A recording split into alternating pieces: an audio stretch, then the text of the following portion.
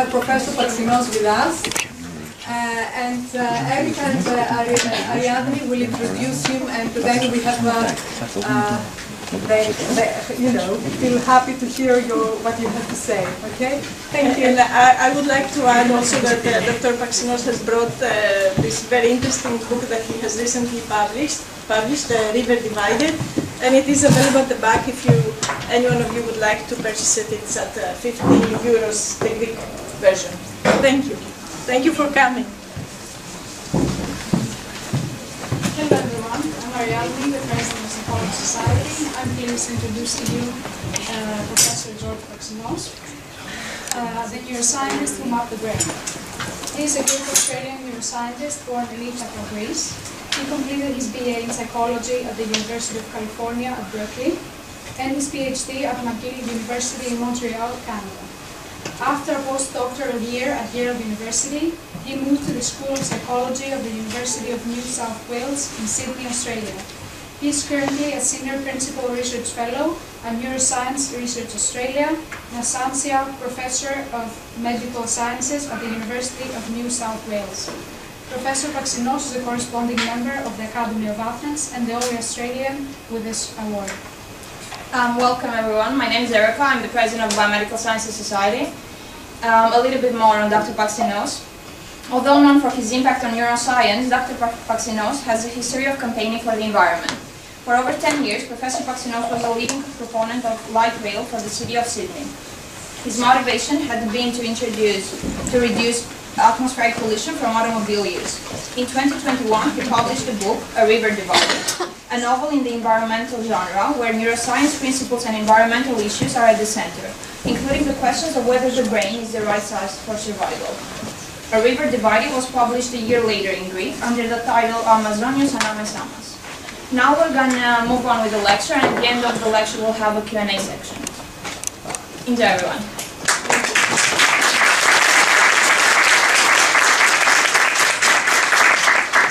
Ωραία υποδοχή, σας ευχαριστώ. Μ' ακούτε? Λοιπόν, είναι ο εγκέφαλος στο κατάλληλο μέγεθος. Καταρχήν, ναι, ασχολούμαι με άτλαντες. Δεν είναι πάντα κάτι που σου φέρνει χαρά όταν δουλεύεις με άτλαντες. Πρόσφατα, ο άτλαντας, το πρώτο άτλαντο που φτιάξαμε του... Oh, sorry, I better speak in English, right? Okay. The first atlas we did was of the rat brain, and it's 40 years this year that we published in '82. And one woman, girl then, had used the atlas for her Ph.D. at that point, 40 years ago. Recently, I introduced myself to her, and she said, "George Paxinos, I thought you were dead." And I'll tell you something about my pedigree in psychology. Recognize this face? Wilhelm Wundt, the name you might, right? The founder of psychology in Leipzig in 1879. Well, when I was a student, young like you at Berkeley, my professor was all retiring, and he said, anybody who shakes my hand, and of course I rushed to do so, will shake the hand that shook the hand that shook the hand of Wundt. So, if any of you who can contaminate ourselves afterwards, but if you want to, pleasure to shake your hand. And that's my connection. But now I'm going to speak about the human, where we are really, including psychological aspects, what is really, does psychology have a soul?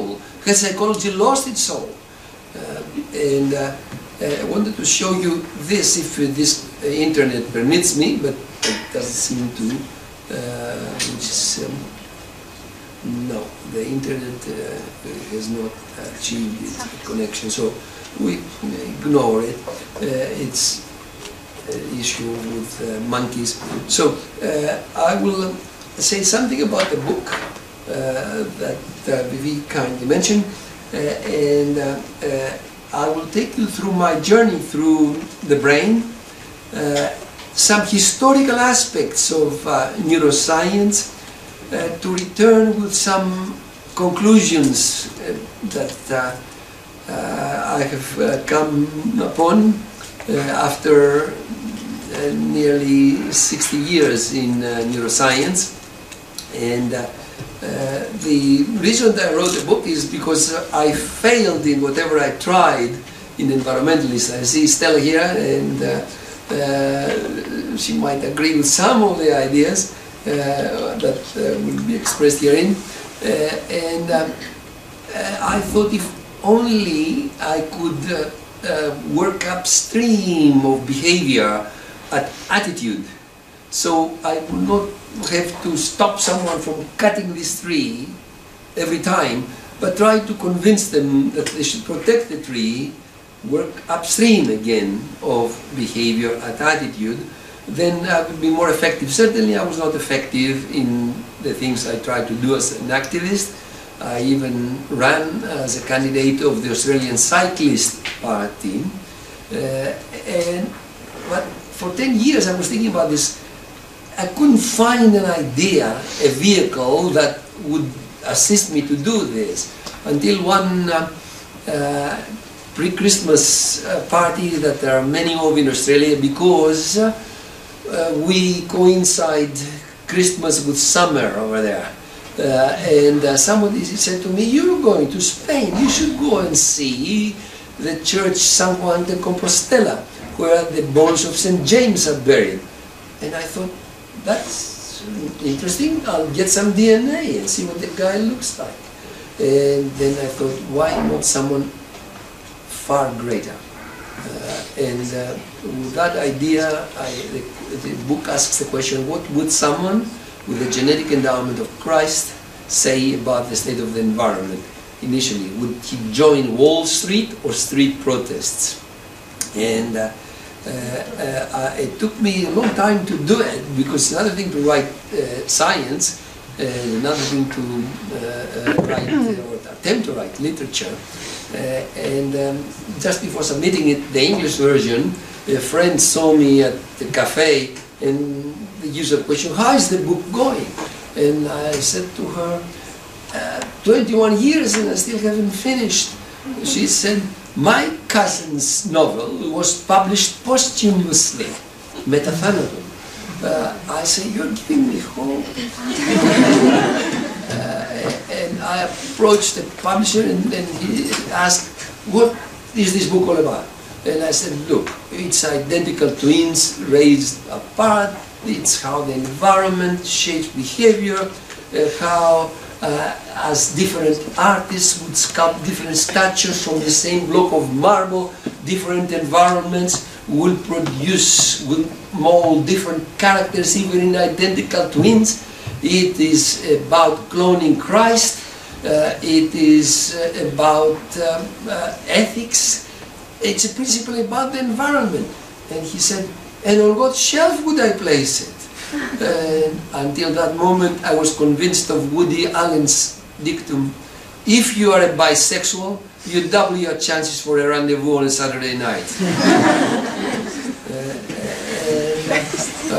The book was published and I translated, an earlier version was published in Greek, Katikona, the title then, and this time I translated it, and you know when you haven't written something well in the original in English, because Google will give you rubbish.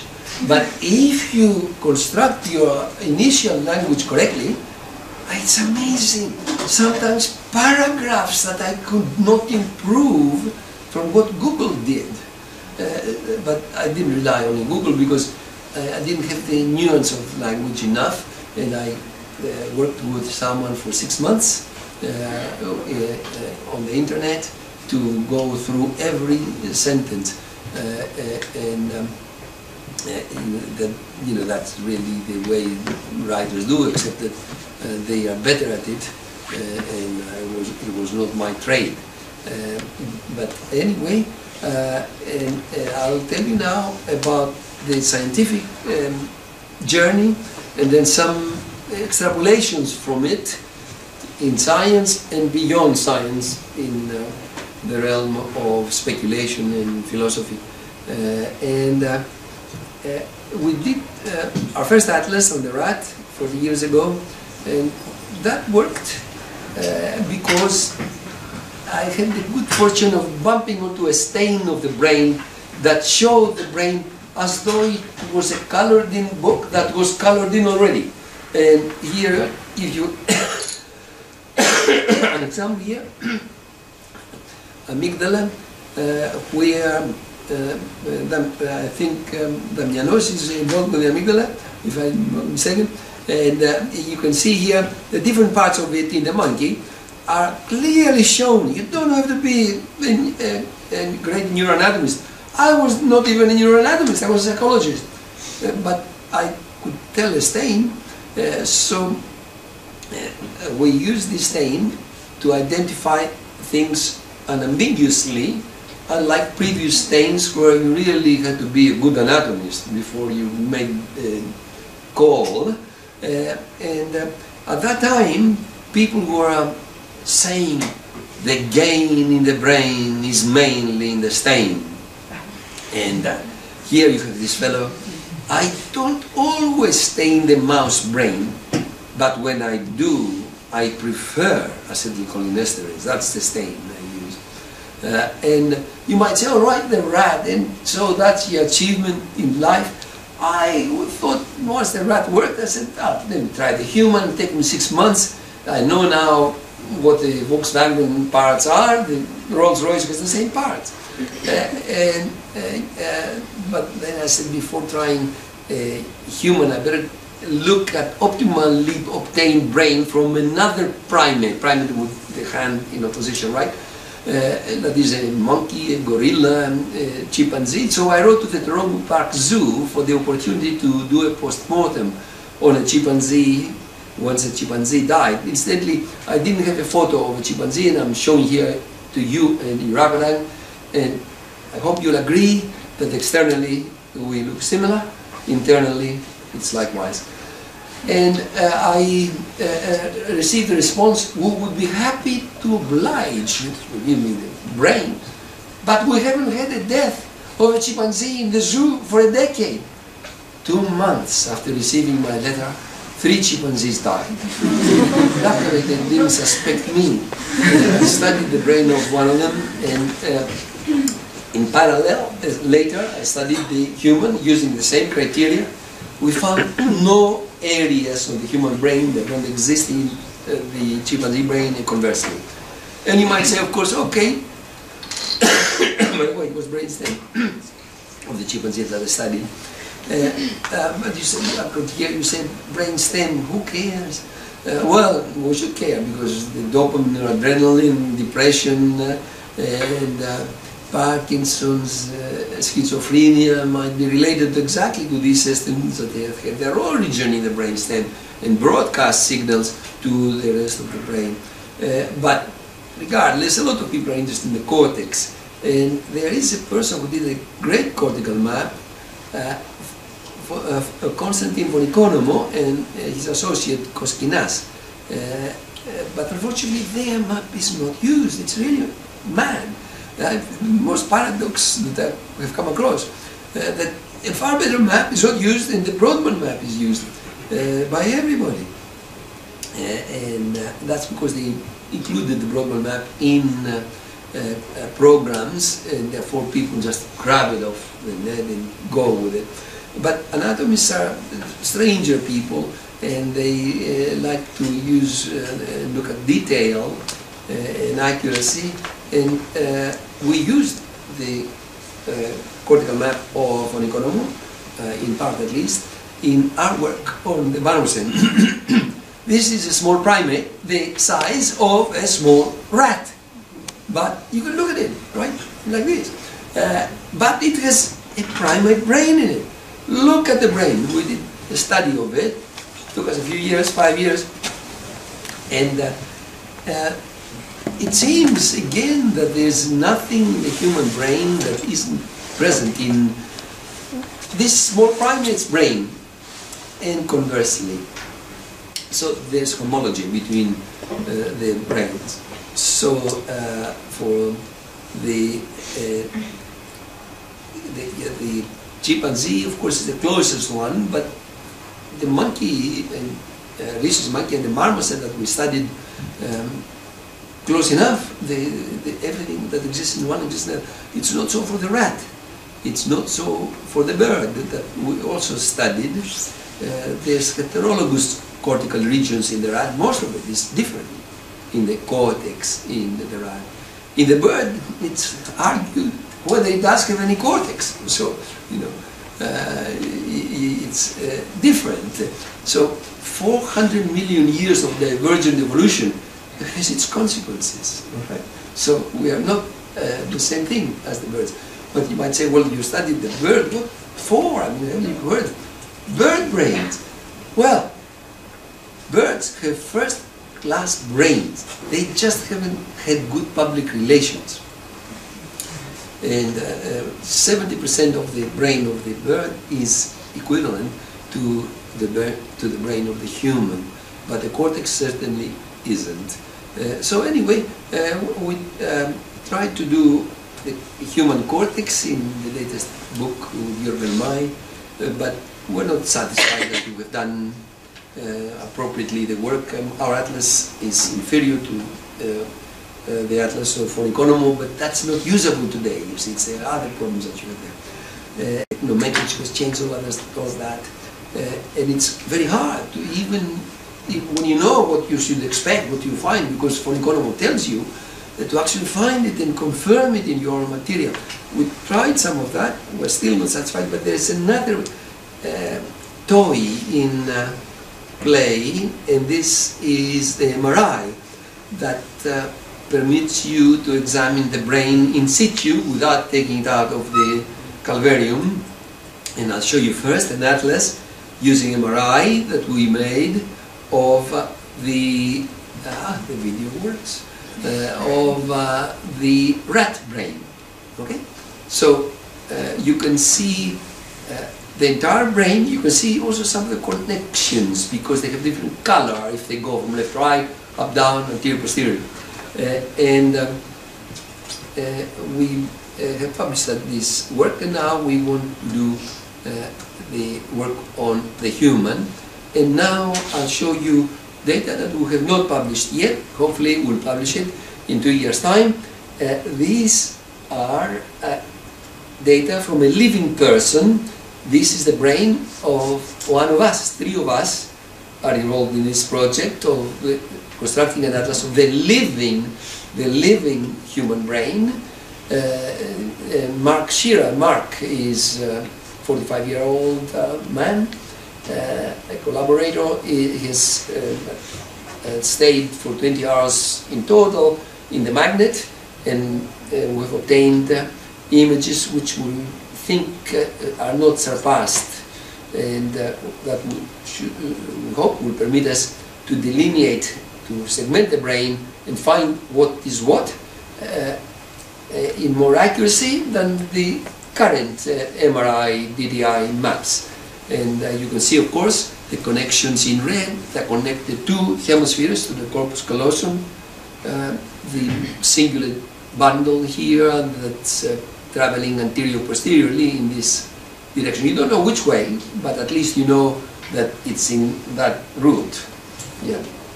And the next one might not play the video. Let's see. My lucky day. And this is Mark's brain. And I told him how lucky he is that we were not studying his brain 20 years ago.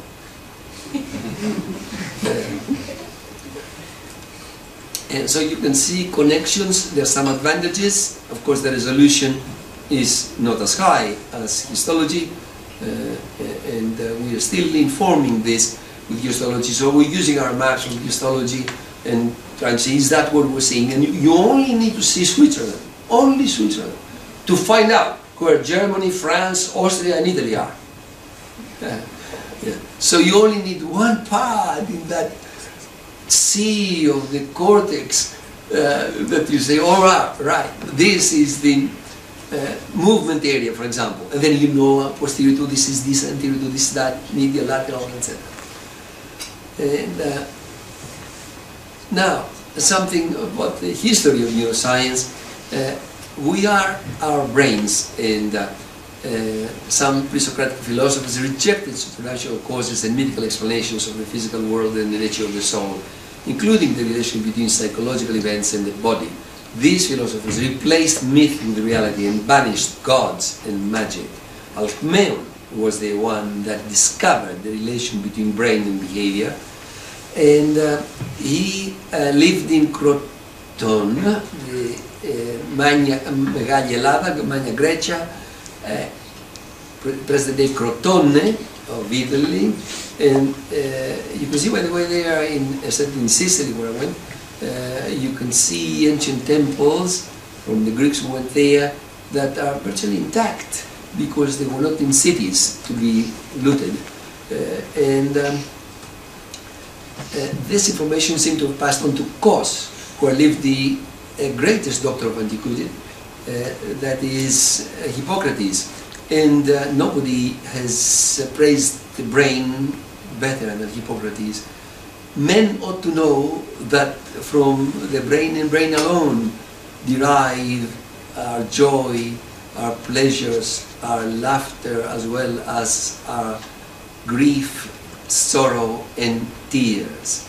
Unfortunately, someone who came later, Aristotle, possibly the greatest scientist of antiquity, made a mistake and considered the brain to be there to cool the blood, air conditioning.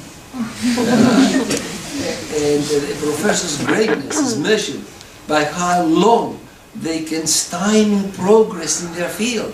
And the followers of Aristotle just worshipped him rather than learn from him.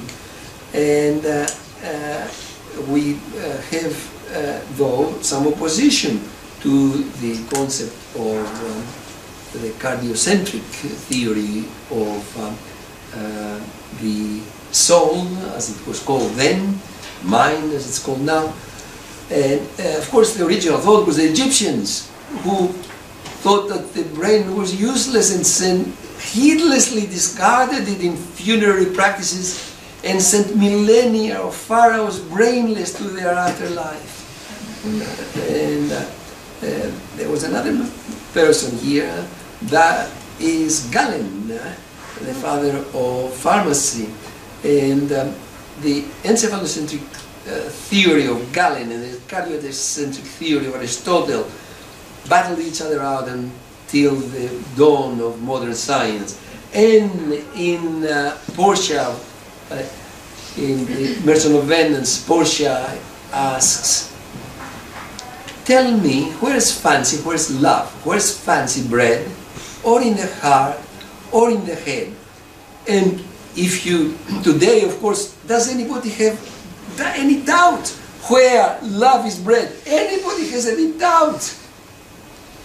I went to find a card from my loved one, and I was confronted with 300 cards for Valentine's Day, each one with at least one red heart on it, none with the brain.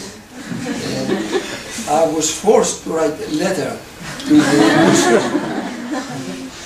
Λατρεία μου, σ' αγαπώ από τα βάθη του εγκεφάλου. A journalist from Melbourne, Eric from Melbourne, calls me, are you insisting that the heart has nothing to do with love? I said, if in a heart transplant I get your heart, I am not going to fall in love with your husband. So he said, what a pity, and he's such a lovely man. Next time, send the brain. Now, so much struggle to find the seat of the soul. Psychology loses its soul in the 1930s. Nobody in psychology uses soul, the word soul. And if they were to use it, it would be cruel. A kid comes here for treatment with autism, let's say, and has some behavioral difficulties. It's your soul. Your soul is to be blamed. It doesn't work. Psychoactive drugs psychotherapeutic drugs, antidepressants, antipsychotics work anywhere else but the soul. All right? On dopamine, let's agree, and if you like, and Nordelin possibly, 5-HT, maybe. But just don't consider, not even think of it. All right? So, by the way, I gave a talk to the Australian Neuropsychological Society, and before going into the hall, I asked at the coffee, excuse me, do you have a soul? And the answer was always, pardon me? They couldn't believe the question, right? But then I got an answer from a girl. I did, until I started my Ph.D. So, η ψυχή είναι περιττή για την ψυχολογία. Psychology has no use whatsoever for the soul. For this, if the soul, just think for a minute, if the soul is where arrhythmia, stimulations become perceptions, where logic resides, where decisions are made, where love is manufactured, where memories are stored, then there is no reason to hypothesize its existence, because there is already an organ that performs these functions. So, what is the situation? We lost soul, psychology lost its soul. What about freedom? You know, freedom is very dear to the Greeks, right? They always get engaged. They ask me questions. I have journalists come sometimes speak to me, and they disagree. They ask me questions, they disagree with something that doesn't happen abroad. Presumably, they take your word. Okay, that's what he says, right? No, listen, but how could that be that way? So it is a paradox. I was preparing my talk. I was sitting in a cafe in Bondi Junction in Sydney, and ladies started across me, and I said, "Excuse me, do you have free will?" And she said, "I do, but I don't think many people out there have free will." And this is the paradox. Everybody thinks they are free, but for the others, they are not so sure. Well, I've got news. At least if you are going to believe most of neuroscientists, of course, the minority of neuroscientists could be correct and the majority could be wrong. But most neuroscientists will tell you, you have no freedom. None at all. And the argument is just below, the syllogism is just below, B.F. Skinner, which I had the opportunity to meet when I invited him when I was a graduate student at McGill to come and give a talk. But look, he says that the behavior is the outcome of two, and only two, factors. Our genetic endowment, over which we have no choice, and we don't choose our parents, or whether our grandmother, for that matter, was in drugs and interfered with the methylation of certain genes. It's still the same genes, but some of them are not expressed. So I've got problems today because of my grandmother. You know that story, Αμαρτίας γονέων παιδεύουση τέκνα. It's funny how I started to believe now in the sayings of the Bible. But it's some way, if that's true, that really the grandparent living experiences can have some influence. Well, where is the freedom of the offspring 2 generations later when it's influenced by such things? But the other factor, and only other factor, that influences behavior is the environment. And that includes intrauterine environment and subsequent schooling, what place you were born, culture you were born, the friends, the TV, it's a great educator, or not, whatever it is, but influences. And in this respect, behavior, we are all genes sculpted by the environment. Much like this sculptor, possibly Phidias, sculpted from Parian marble this statue of Apollo in the Zophoro of the temple of Zeus in Olympia. So does the environment sculpt our behavior out of the genetic endowment that we are granted. And there is no crevice in the march, genes, environment, for free will to wiggle in there and take part in the parade. And it is like Praxiteles sculpted Hermes, that the environment sculpts our behavior. And in the domain of love, I hope that some of you would have had some, I don't hope it only for you, but some of you might have it. Maybe you've overcome it. Somebody dropped you and you wanted to throw that love away, to kill it. There is even a song in Espanol, «Devuélveme mi amor para matarlo», «Επέστρεψε μου την αγάπη για να τη σκοτώσω». But there is even a better saying, I think, in Greek. What does Voskopoulos say? «Θεέ μου, αν θέλεις το καλό μου, βγάλ' την αυτήν από το μυαλό μου». Θεός μου έχει άλλες υποχρεώσεις.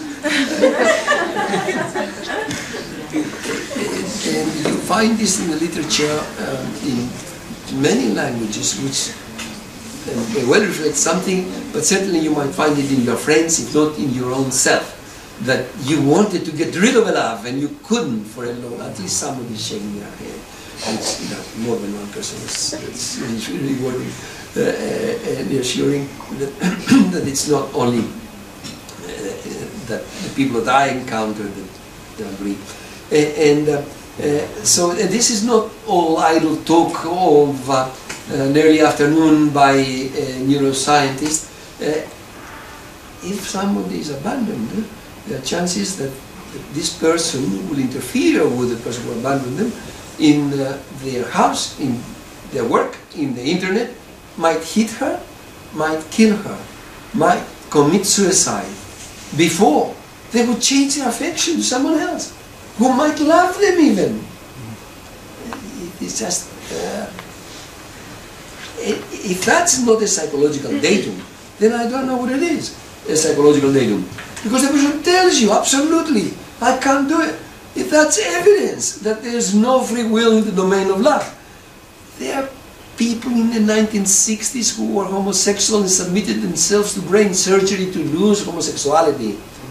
If they could do so, because they're blamed also that it's choice, you made that choice, change. Well, the evidence is not that way, that there's any choice whatsoever, none in love. You might say, oh, well, you found the weak spot of humanity. Well, we have seen other things. Political beliefs are also difficult to change, and many things. But anyway, that are impermeable to logic. There are people who, but the thing is, at least if we today agree, by and large, most of us agree that in love it seems that freedom is freedom light, if none any at all.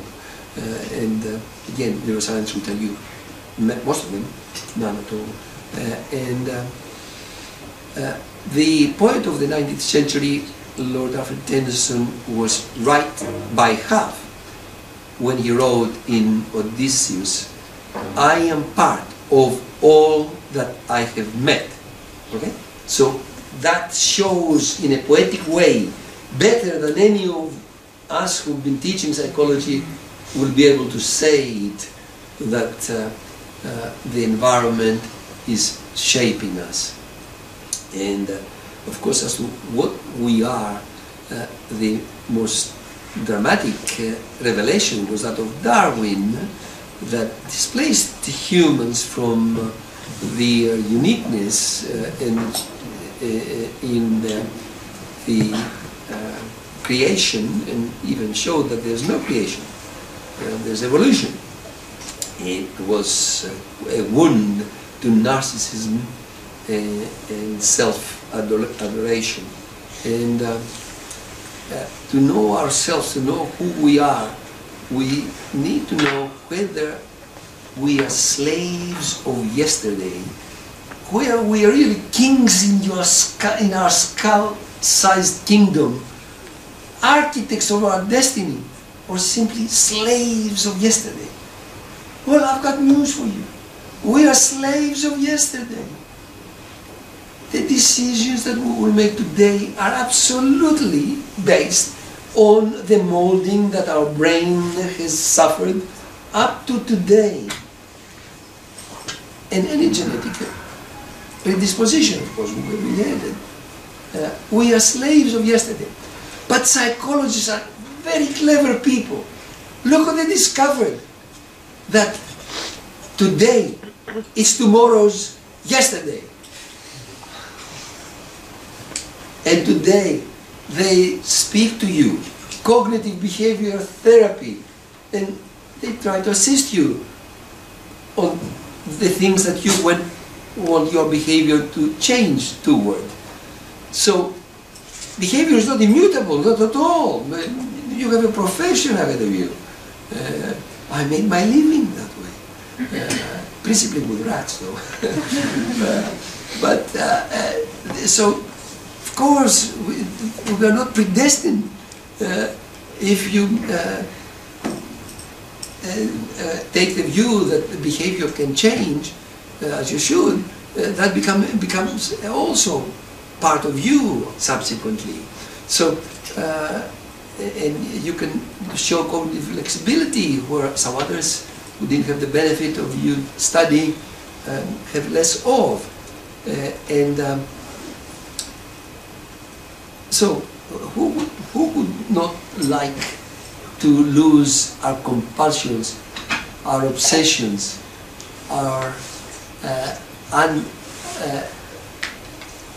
the unwanted, those things that are unwanted desires, undesirable desires, our love that torments us. Who wouldn't want to lose it? And according to Harris, the marionette is free only to the extent that it loves the strings that pull it. And the first conclusion of this diatribe, Jacques Monod referred to the loneliness of humans. Humans live in the edge of a foreign, an alien universe, a universe that is deaf to our music and equally indifferent to our hopes as to our pain and crimes. And he said that well, and you would expect that of a Nobelist, right? If somebody starts talking to you like that, you should ask, are you a Nobelist? Yeah. The third conclusion, we've got the second conclusion, the third conclusion. I hope that I've convinced you that Hippocrates was right, that we are our brain. If so, then it's worthwhile reflecting to the title of my talk. Is the brain the right size? I mean, if all it is our brain, there's no reason to measure anything else. Just measure the brain. Is it the right size? Of course, you notice that I have quotes, the size, right? But size does matter, in the sense that the chimpanzee has 600 grams, and we don't have any chimpanzees listening today for that reason. And we have 1,300 grams, twice the size.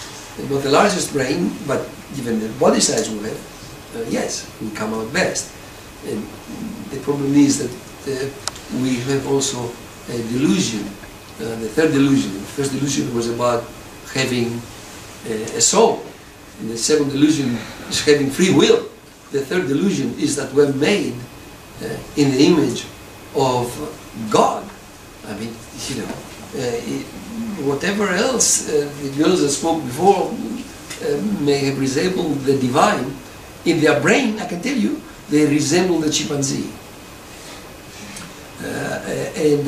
This last one, by the way, is significant in the sense that it's a hubris that is given that we think so confidently about our capacity. Humanity will overcome this.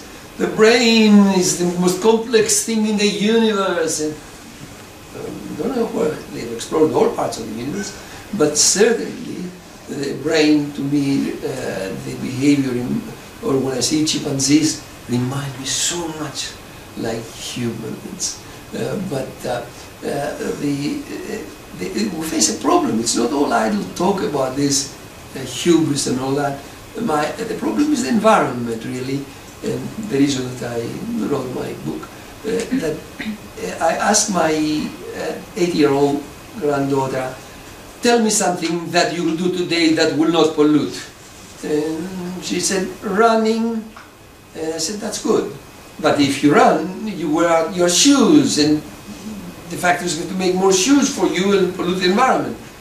Running barefoot. I said, that is good, but if you run, you build up an appetite, you eat more stuff, and they have to bring more meat and vegetables for you in the city, and they'll pollute with the trucks and also to make that stuff. And she said, then sitting in a chair. And I said, that's very good, but if you sit in a chair, you have to cut a tree to make the chair. Then lying on the ground naked. I was also wanted to tell her about the issue of hubris, that the gods, earlier gods, these gods are strange. The other ones, well, these gods for sure don't treat everybody equal. I mean, they have favorites, certainly women they don't seem to favor at all. I mean, religions by and large treat the environment no better than they treat women. In the book you'll find a religious person, because half the people are religious, except in Denmark, for some strange reason, there's 60–80% not religious. This religious person asks the question, what is the difference between Hitler, Mussolini, Stalin on one hand, and Marie Curie, Nightingale, and Saint Teresa? And the answer he was searching was ordination.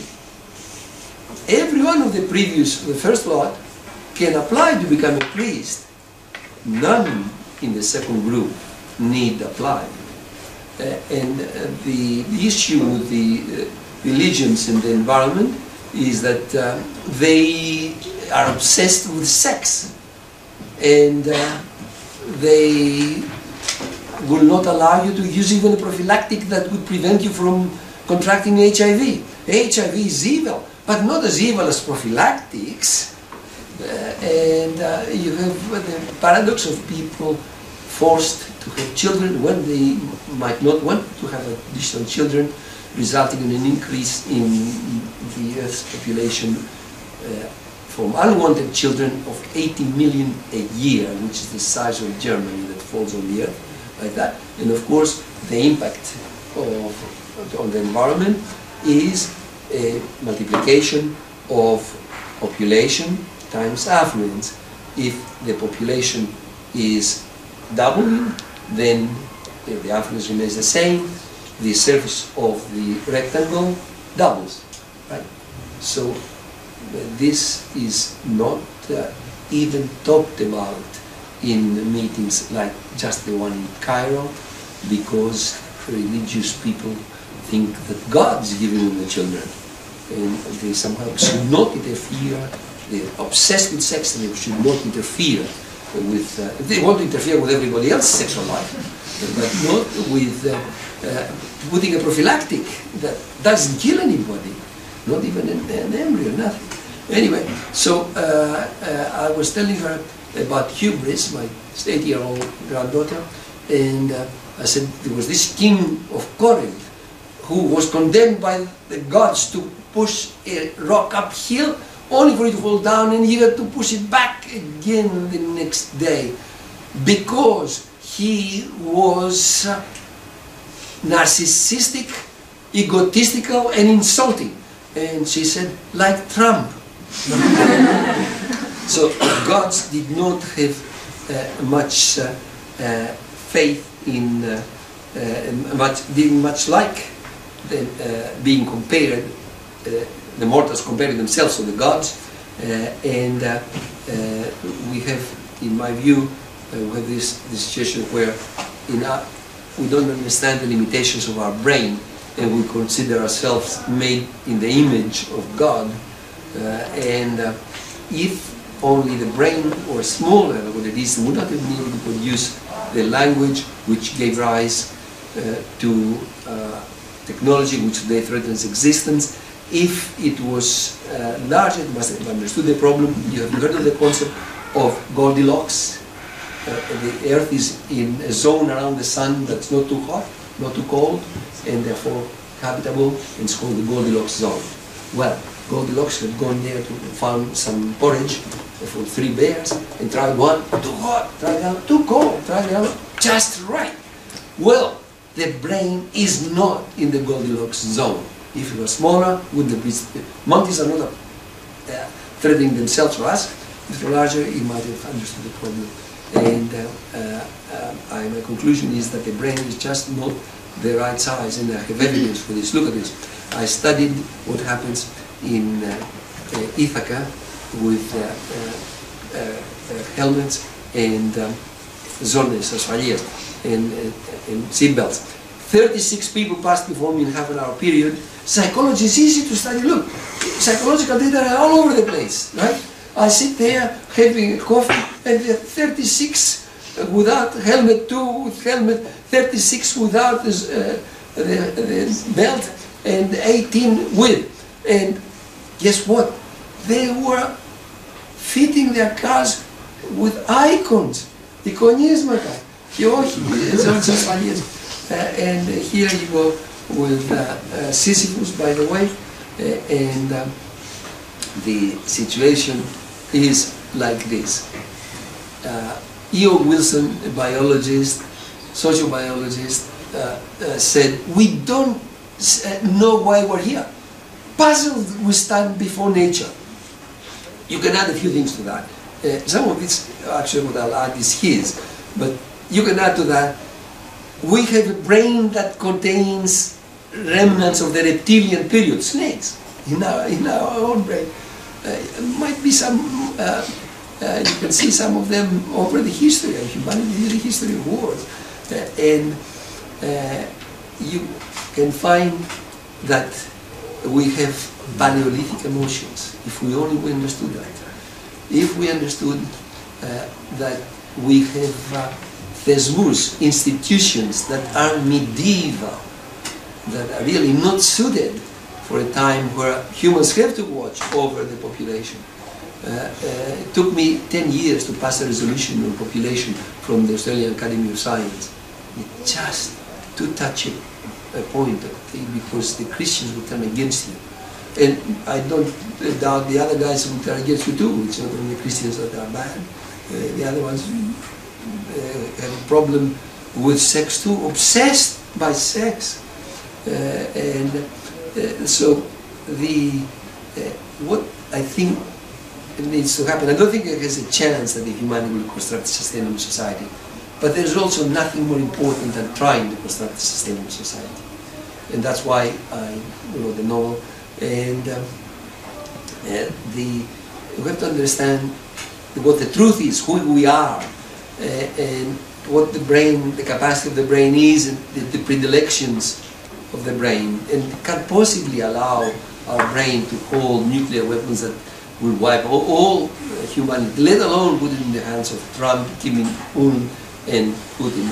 And then armed with the truth that we are another primate on the planet that has specialization, much like the giraffe has a big neck, we have a big brain, but that does not confer infallibility that's required to deal with what we're constructing. That we set our stern to the dawn and not to the graves of our children, and we make wings of our oars. And with that, I'll just take you on some slight tour over some of the places where the thing is set. That's Jerusalem, and here in crucifix, and here are the lit stones on the top of Golgotha, covered by glass, and lanterns. There you cannot take a photo. And the Wailing Wall, Ithaca, and in the monastery there's a nice icon. Though here we have Piazza di Spagna, some action takes place there in the novel. Scalinata di Piazza di Spagna, St. Peter's, Pantheon, Antiguo Cafe Greco, and then here we go to the River Divided, which is the, in the Greek version of the book, is Amazonius and Amesamas. And there are two brothers that identical twins, they don't know each other's existence, and they will meet on the opposite sides of the environmental debate in the Amazon, a divided river that has different catchment areas, different acidity, different temperature, different color, and the brothers will meet for one moment only to be lost forever. And here is the forest, and here's Buenos Aires, the medical school where you find the events from the Polytechnic in Athens, transported to Argentina of 2020s, and there I was with the first love of Che Guevara, Cecilia Ferreira, who allowed me to use it in my conversation in the book for the purposes of it, and unfortunately she died this year, and I would like to wish all of you that your brain shrinks less than what is expected for your age, and thank you for listening to me.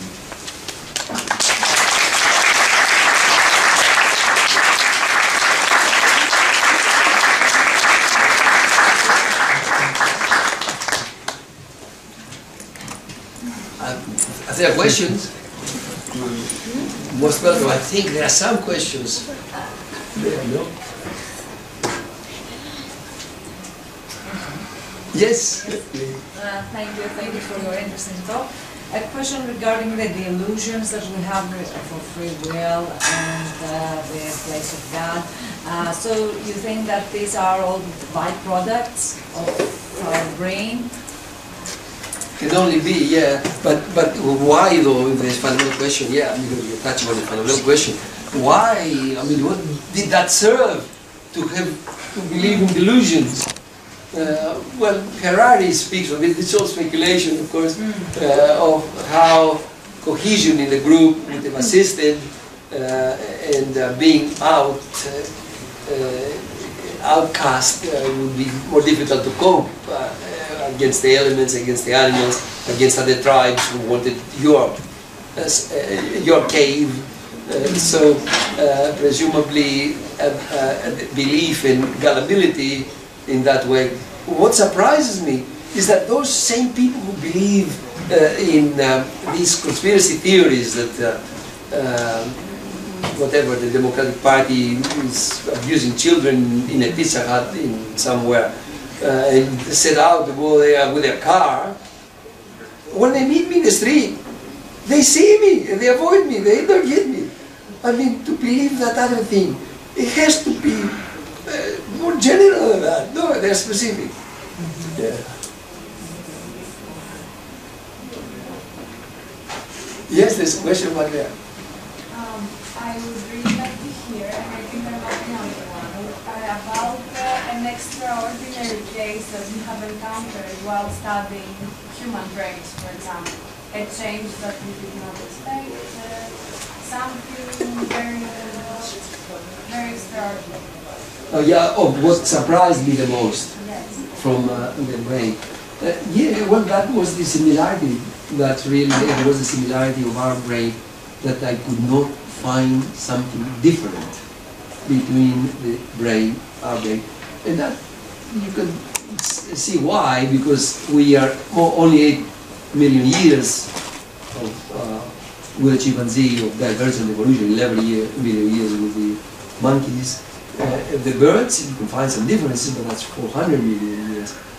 Yeah, but it was not known to science before. Yeah, even with the bird, we thought that they were far different than what they are. We identified 180 areas in the bird that are homologous.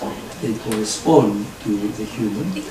That's because we took it systematically, really.